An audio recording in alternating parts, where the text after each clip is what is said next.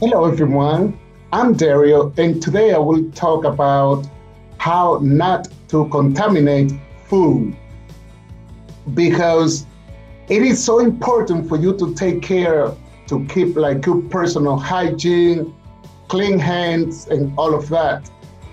And the best way to not contaminate food, I'm gonna give you one example right now. I have two small bags here. You see those? Let's say a customer goes to your establishment to buy some cookies, right? Or cake, carrot cake, anything like that, muffin.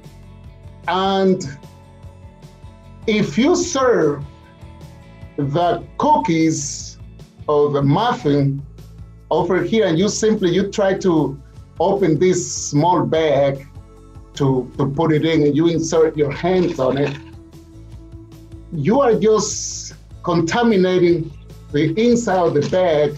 And when that customer starts to eat that treat, those cookies or that cake or that muffin, that customer can get sick with that. Now, the best way for you not to contaminate that, first of all, sure, you need to wash your hands frequently. You know that already. And if you don't have that, your establishment, ask your manager to have a designated hand washing sink. So this is so important because if could be a child, could be an elderly person, could be a person with compromised immune system that is gonna get sick. So what can you do? You need to wear gloves. Yes, you need to wear gloves.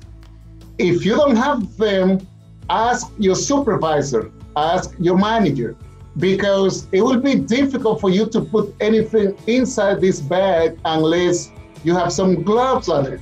Okay, on and put it in. That's simple. So it is so important because when you serve food, you are providing a service to customers who need it. Those customers need your service, but you want to provide that in the most effective and sanitary way to keep those customers to return to your place, okay? Just wanted to let you know that don't contaminate food by not wearing gloves. So important to have that. So subscribe to my channel, and if there is anything I can do for you, please let me know, and I'll be more than happy to share more tips with you, okay?